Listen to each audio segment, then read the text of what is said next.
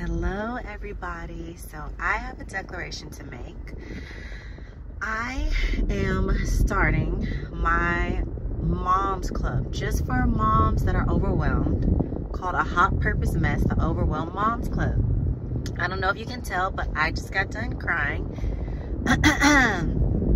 I'm dealing with mom guilt. I'm dealing with feeling like I wish I have more support sometimes on those days where, you know, I'm doing things that are important and, you know, just kind of how everybody else is able to prioritize and just focus on one thing at a time. And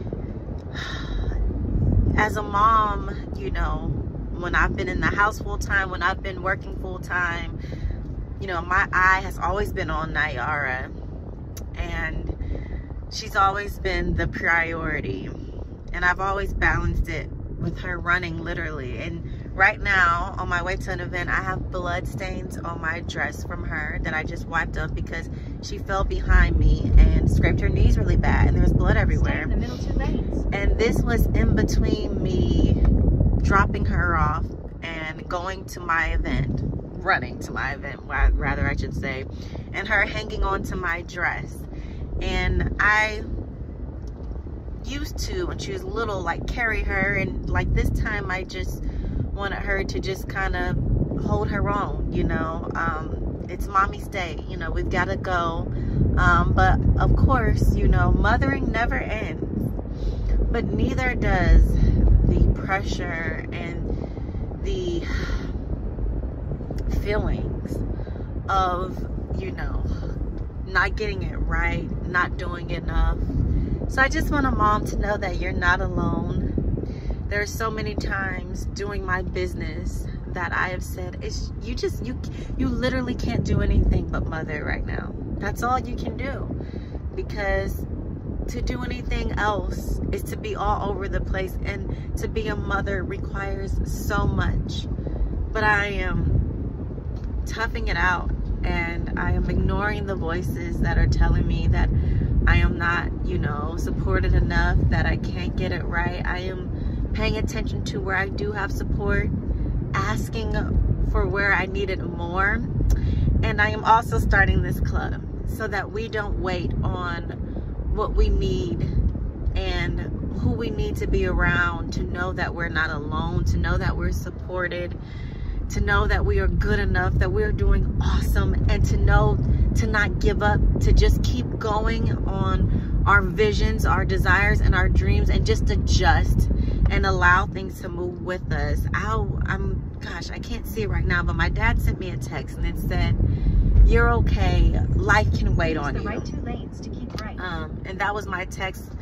You know, that was a response to my text to him that said, "Sorry, Dad, I'm running a bit behind." You know, because I was picking up my daughter and my dog, and he was waiting on me to get there.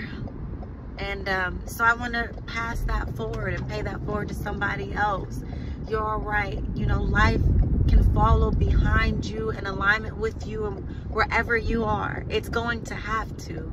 And we're going to have to stand tall and declare wherever we are that we may need to pivot, we may need to adjust, but we're not giving up. You know, maybe we need to push something back, maybe we need to pause something, maybe we need to stop something, but that doesn't mean that we give up everything that we want to do or have planned or have envisioned.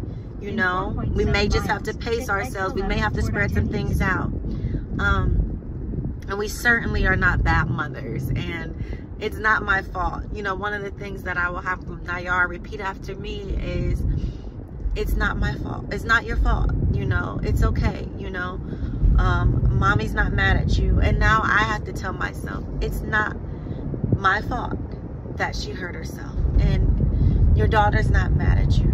And you're okay. It's okay. It's going to be okay. So we're going to be okay. And I like to have these bi-weekly check-ins, one another virtually, just to admit that it's not easy, that it can be overwhelming, and that we have a space to vent and to just empower each other and give one another juice for the journey. So this is C. Marie, letting you all know that I'm a hot purpose mess, and I'm still walking and shining and standing tall through it.